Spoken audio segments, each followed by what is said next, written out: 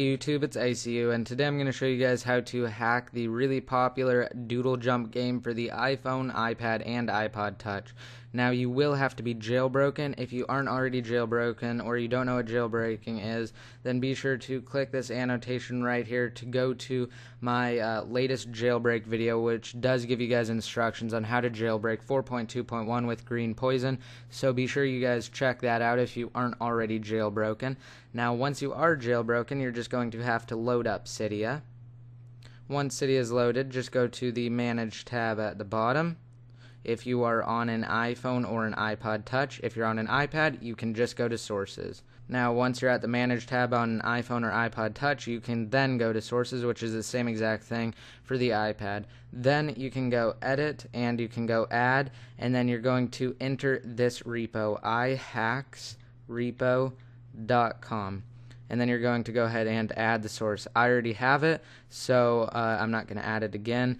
And I will have it down below in the more info too, so you guys can check that out and you can get the repo there as well. Then what you're going to do is you're going to search for Doodle Jump, and that is all one word. And then you're going to go to Doodle Jump Hackv1.21.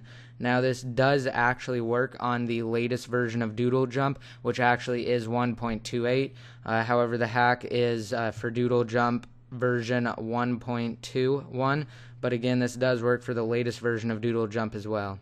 And then just be sure to hit install and confirm. Once you have it installed, then you can just go ahead and launch Doodle Jump. Now, the first time you actually load it up after installing the actual hack, what you're going to have to do is you're going to have to scroll over on this little scroll thing a couple of times. You're going to have to do it like 3 or 4 times. Just go over really quick when it's at black and it's still loading, and then it will actually take you to this main screen. Now, as you can see, everything looks a lot bigger, especially my little avatar right there, and Doodle Jump doesn't even fit on the entire screen, and the flying saucer is also extremely huge. Now, this is most likely because I have an iPhone 4 and this is a Retina display. Other devices such as the iPhone 3GS should be fine. However, I don't know for a fact because I don't have one and I haven't tested it on one. But then what you're going to do is you're just going to pick whichever one you want down below right here. I find that the soccer one actually works the best and it gives you the highest score. And then what you're going to do is you're going to just hit play. And then from there, you just want to get up a ways and grab a rocket and basically just watch and just continue to keep going up. Once you get around 600,000 or 700,000, then it actually starts to slow down. It actually gets more difficult because there are less little landing pads to jump on, and there are less rockets as well. But I'm going to go ahead and get a close-up here and show you guys that those are all rockets that my little guy is flying past, and basically he just keeps picking up rockets. So that's why I continue to go up, and as you can see right there, my score is continuing to go up as well. Now, a really good tactic for this is to just slightly keep it like this, and that also helps once you get up higher, like when you get past, like I said, 600,000 or 700,000.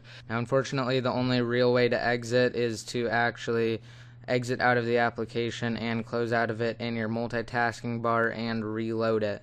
So I'm going to show you guys my high score that I got with this. I actually tweeted about it earlier. It is 1,223,808. So I'm pretty proud of that score, actually. Unfortunately, it doesn't list it in global because, as you can see, I'm just going to go ahead and hit global.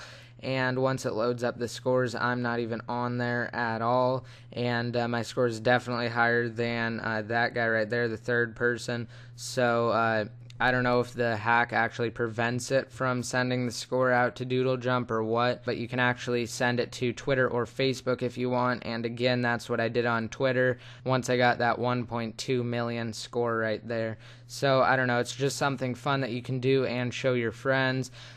So I hope you guys like this video. I was just showing you guys how to hack Doodle Jump. Please let me know what you think in the comment section below and rate this video up, and also subscribe if you aren't already. This is ICU signing out.